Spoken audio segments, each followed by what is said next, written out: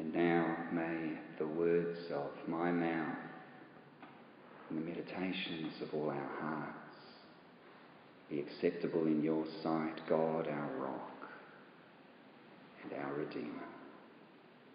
Amen.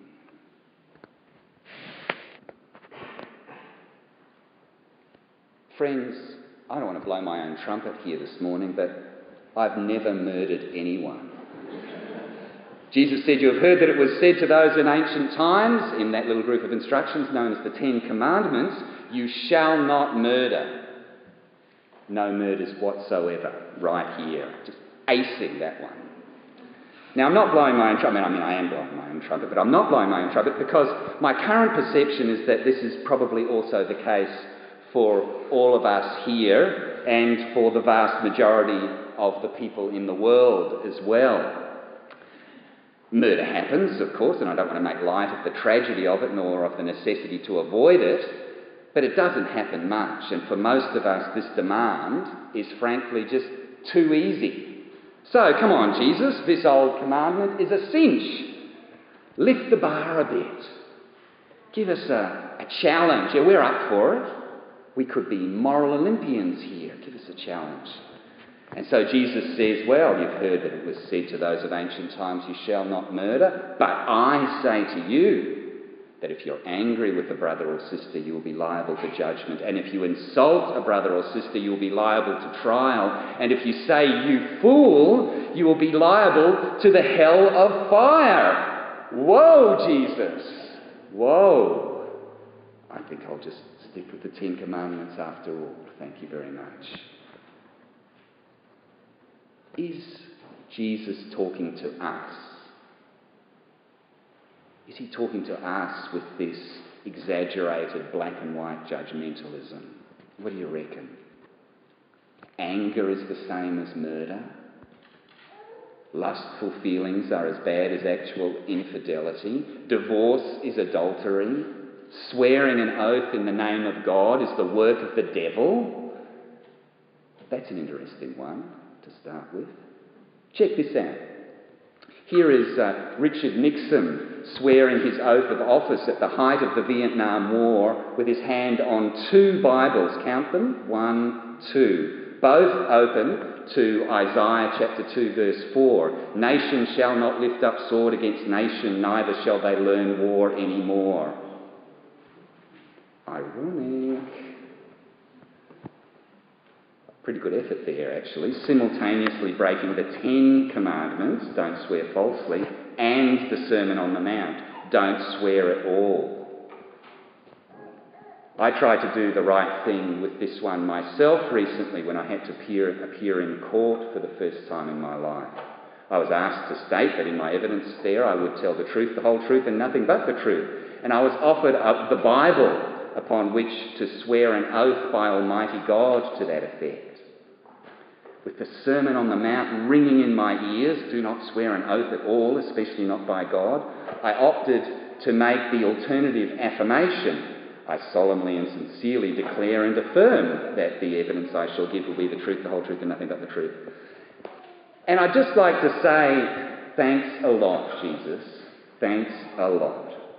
Because what would otherwise have been a fairly straightforward exchange of yeses and nos between me and the magistrate became a complicated and suspicious discussion about why I, a minister of the Christian religion, would refuse to swear on the Bible when every other avowedly Christian person who had ever appeared before her had no qualms about it. I came off sounding like some kind of fundamentalist nutjob who thinks that every other person who has ever sworn on the Bible is ignorant and irreligious.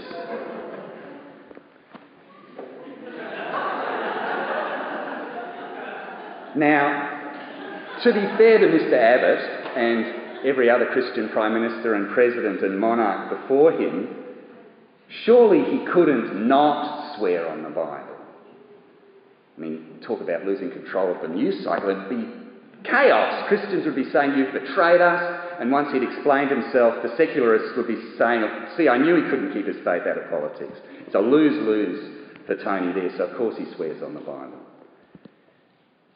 Yes, Jesus says unequivocally that swearing on the Bible is the work of the devil.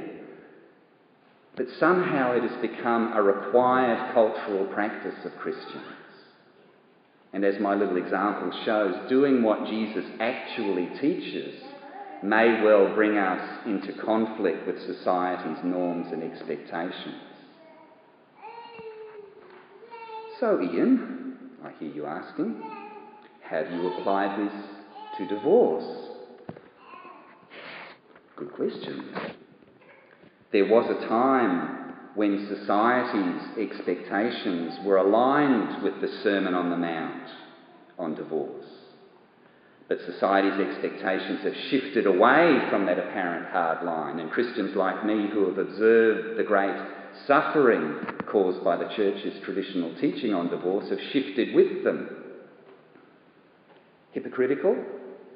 You know, you follow the letter of the law when it comes to swearing oaths on the Bible, Ian, because that's easy, if occasionally inconvenient. But you allow for divorce because humans are frail, human relationships are hard, and we sometimes fail. A bit selective about the letter of the law there, Ian. Yes, I am. But is the Sermon on the Mount really about the letter of the law? Christians have always struggled with Christ's teaching here in the Sermon on the Mount, because to follow it to the letter is impossible, even if we wanted to. Jesus sums it all up in chapter 5, verse 48. He says, follow all these commands. He said, or in other words, be perfect as your heavenly Father is perfect. Really? Be perfect like God. Surely that's impossible. Sure is, says the great 16th century reformer and anti-Semite Martin Luther. He reckoned that the impossibility of the Sermon on the Mount was designed to show up our inadequacy and hopelessness, to reveal our sinfulness and thereby encourage us to turn to God's grace.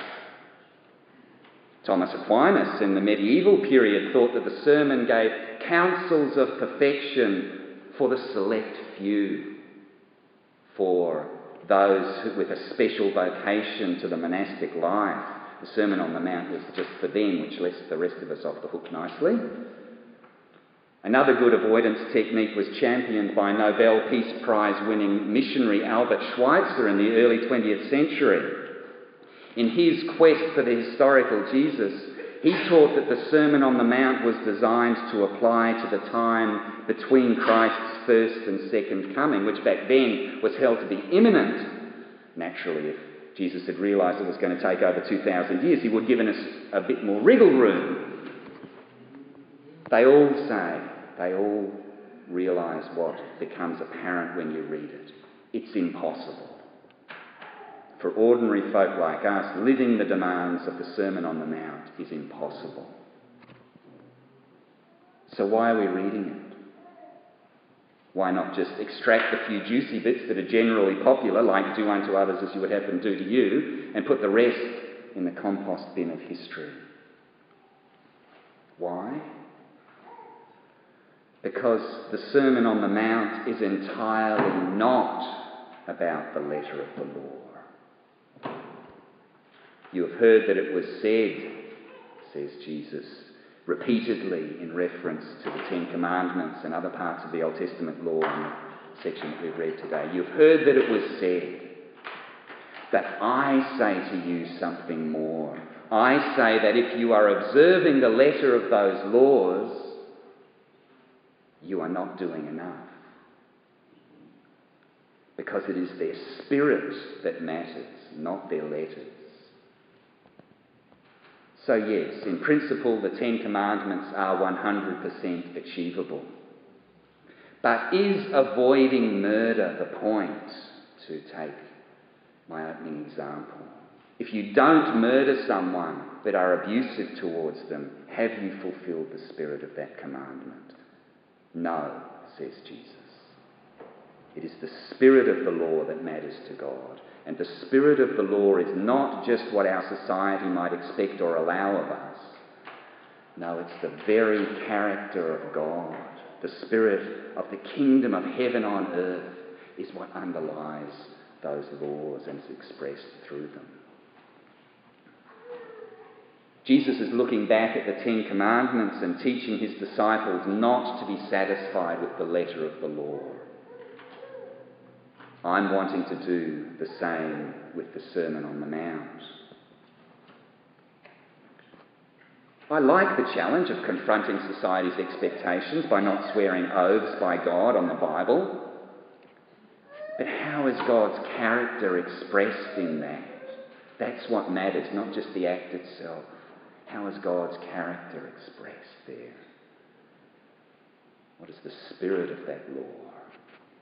Jesus says, do not swear oaths at all, but let your yes be yes and your no, no. I love that. Let your yes be yes. The spirit of this law is truth, simple, unadorned truth. We need to ask this same question of all the other teachings in the Sermon on the Mount. What is the spirit of this law? How is God's character expressed in it? Which is difficult to do in those places where the spirit seems to be repressive or judgmental, such as in those applying to divorce. But our best guide for this is Jesus himself, who disregards the letter of the law when it conflicts with the spirit of love. Healing on the Sabbath, touching the unclean, eating with sinners and tax collectors. The scholar J.P. Meyer describes Jesus' approach to the law in the Sermon on the Mount as a radical interiorisation. A good bit of jargon there, I like that. A radical interiorisation. Just as God promises through the prophet Jeremiah, I will put my law within you, and I will write it on your hearts. The spirit of the law, that is, not its letters. Jesus desires that our hearts would strive to give expression to the character of God which underlies the law.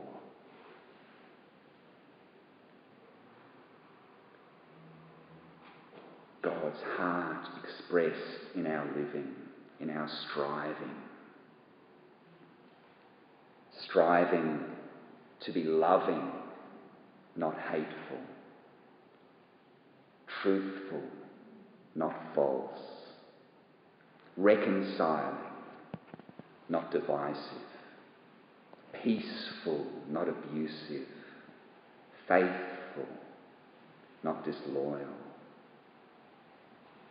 The spirit of these teachings that we've heard today, that's what matters.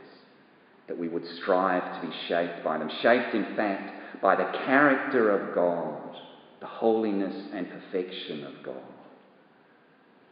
So may we approach every relationship in that spirit, every act, every encounter, asking not what does some external law demand, but what is God's heart saying to my heart as we live the coming kingdom into being.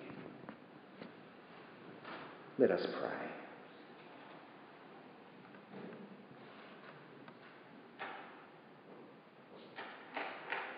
Speak to our hearts, Holy One.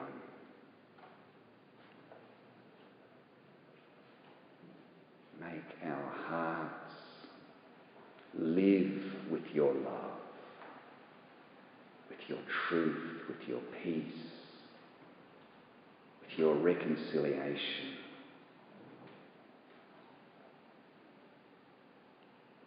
Open to us the teachings of Christ that we may absorb and live out of the spirit of your kingdom amongst us. In Jesus' holy name